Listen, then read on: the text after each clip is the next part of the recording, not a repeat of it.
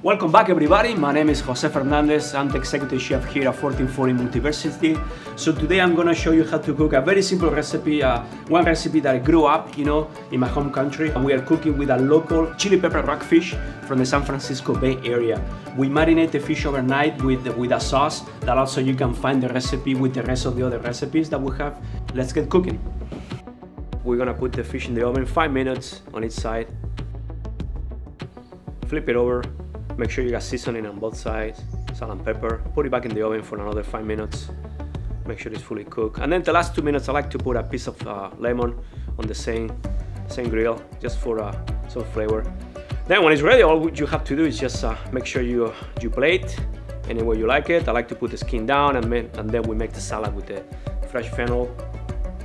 We'll do radishes, also some fresh parsley leaves.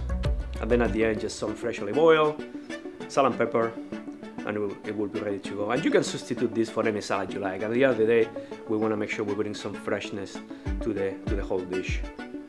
Just place that in the middle. Also, you got the grilled lemon as well, and the chimichurri will go on the side. And then at the end, all you have to do is just sprinkle some sea salt, and you're good to go. Enjoy.